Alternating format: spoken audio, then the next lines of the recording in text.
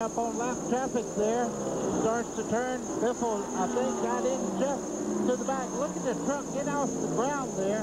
Watch it jump again in just a second right here. I tell you what, that was as close to turning over as you'll ever see a truck go. That looks like Mickey Thompson Off-Road Series. Right here. It's flying right there. Now the flap does come up. I didn't see that the first time. Oh, wow. You could see the sparks where it bottomed out across that little racetrack there that they have on the front stretch here. Wow. That's Walker Effins off-road kind of stuff. You're right, high desert racing. And watch this here. Back through traffic.